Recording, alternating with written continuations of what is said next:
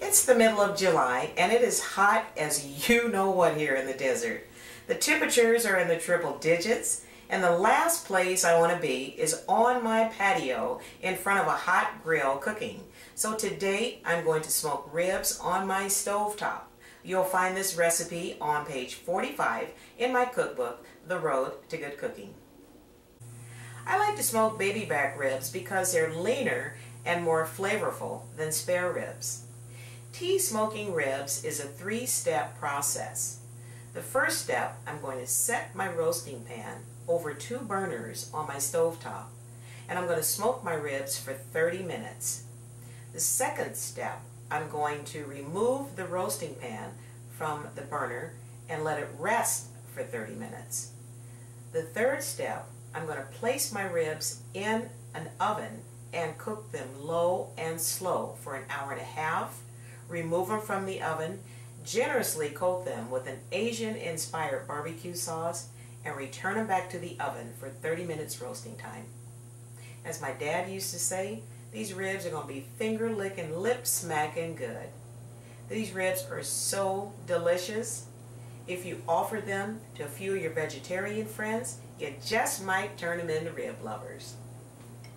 In this bowl, I've mixed an amazing dry rub. I have 3 slabs of ribs that I've rinsed off with cold water and I patted them dry with a paper towel.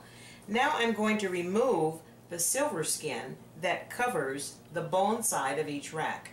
If this skin is left on, it's going to keep my seasonings from penetrating the meat, and it will cook into a chewy, leathery skin that I really don't want on my ribs.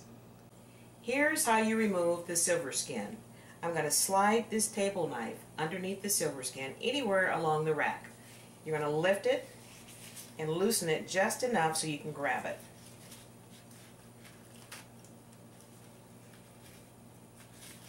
And with a paper towel, I'm going to grab it and just pull it straight off, like so. It's going to be slippery, so you're going to have to hang on to it really good with your paper towel. Pull it completely off to the end and discard it. I've pierced both sides of my ribs in between each bone with a meat tenderizer. If you don't have a meat tenderizer, you can use a fork. Now, starting with the bone side, I'm going to liberally spread my rib over each rack and gently massage into the meat.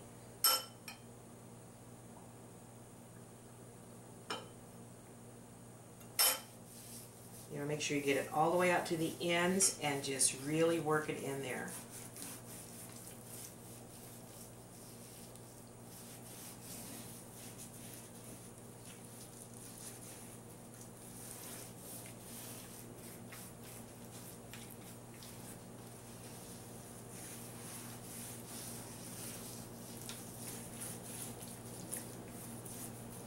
And I'm going to flip them over and I'm going to repeat the process on the meaty side. I've placed my ribs bone side down and I'm going to let them rest on a 3-inch high wire rack for 30 minutes. Now I'm going to prepare my roasting pan and the smoking mixture. There are 3 very important ingredients to tea smoking. You need loose leaf tea, rice, and sugar. The tea leaves releases smoke to flavor the meat. The rice is going to be my fuel source that keeps all my ingredients burning. The sugar will sweeten my ribs. And the spices and the aromatics will add yet another layer of amazing flavor. I placed my tea smoking mixture in my pan and scattered it all around. Now I'm going to place the wire rack with the ribs inside my roasting pan above the smoking mixture.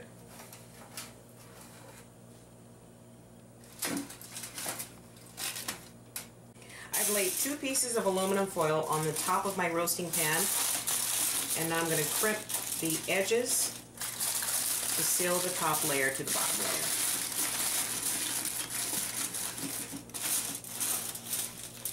Now I'm going to add 2 more pieces of aluminum to make sure all the moisture and the smoke stays in the pan during the smoking process. If the pan is not tightly sealed, you just might smoke up your kitchen. Trust me on this one. Been there, done that. First time I made these ribs, I set my smoke alarm off, had the dog freaking out, and my husband thought the kitchen was on fire.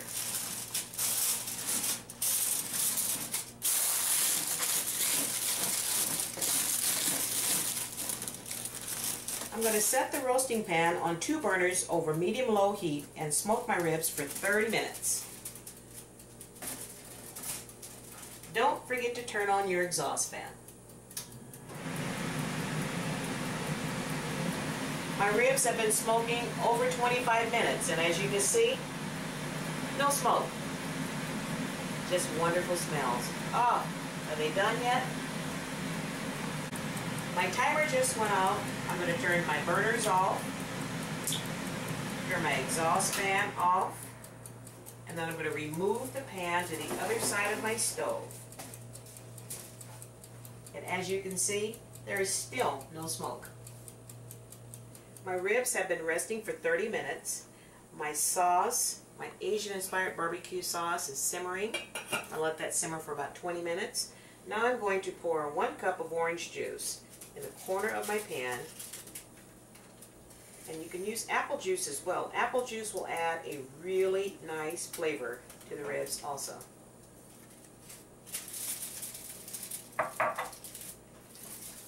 Reseal it to make sure none of the moisture or the smoke escape. I've added another piece of aluminum foil on the end just to make sure that all the moisture and steam stays in the pan during my roasting process.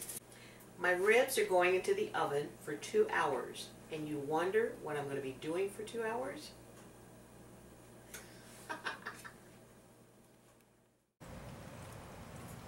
I've set my timer for 1 hour. At the end of 1 hour, I'm going to go back in the house, refill my watermelon sangria. It is excellent, by the way. Come back out, reset my timer for 30 more minutes.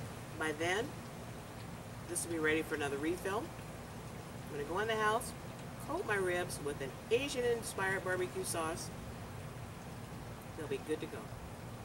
It's a rough job slaving over a hot stove, but somebody has to do it.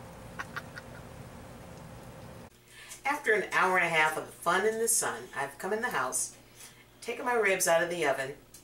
They've been roasting, and I carefully peeled back the aluminum foil. And be real careful with that step because that steam will come out and burn you. You can tell when the ribs are just about gone because you can see the meat that's starting to leave the end of the bone.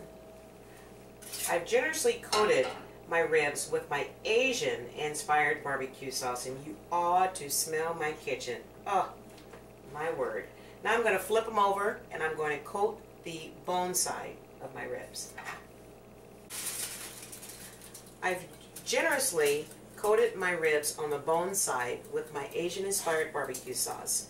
I'm going to lay the aluminum foil over the top, place them back into the oven for my final 30 minutes roasting time.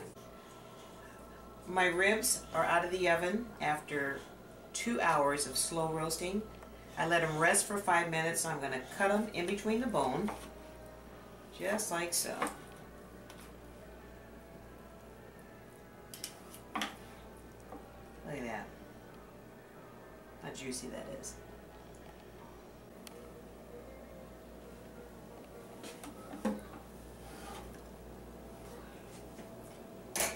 Don't you look at that, Brandy. Dr. Arndt said you can't have much pork, so you're not going to get much.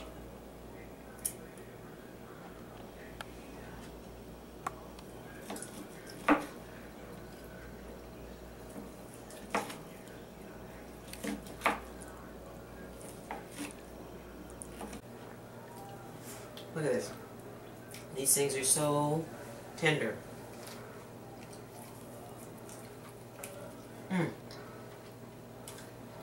The meat just pulls off of the bone. Look at that. One piece? Oh, dip. Gotta have extra sauce. And Brandy has to wait for her share. You want some, Brandy? Brandy, remember Dr. Arndt said you can't have too much pork, but I'm going to let you taste some anyway. Don't tell him though, okay? You ready? Taste. Is it good? I finished cutting all my ribs. I drizzled them with my Asian barbecue sauce, garnished them with green onions, and now I think it is time to eat. And as I said earlier, these ribs are so tender. Look at this. The meat just pulls off of the bone.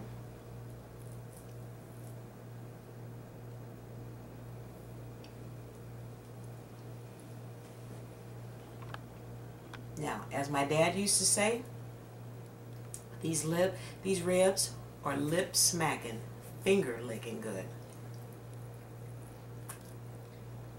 Oh. Didn't I tell you earlier, if you offer these to your vegetarian friends, you're probably going to convert them into rib lovers. Look at that. How clean that bone is.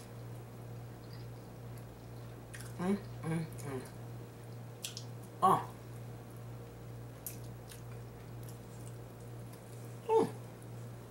Mercy. To order a copy of my cookbook, The Road to Good Cooking, please go to my website at www.theroadtogoodcooking.com. My cookbook has over 400 colored illustrations, step-by-step instructions, and all the detailed information you will need to prepare a wonderful meal for your family and friends. Thank you for stopping by my cooking channel, and I'll see you again soon.